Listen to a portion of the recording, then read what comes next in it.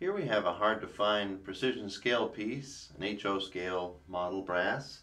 It's a Milwaukee Road EP-2 bipolar electric locomotive number E-5.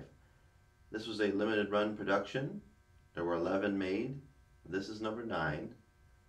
It is powered and runs very well, relatively quiet. It has operating directional lights and marker lights, which you'll see as it comes towards you. And we'll show you some of the factory paint finish.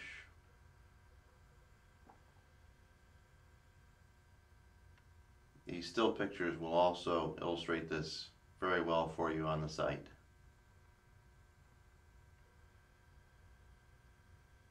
And here's a demonstration of how it runs.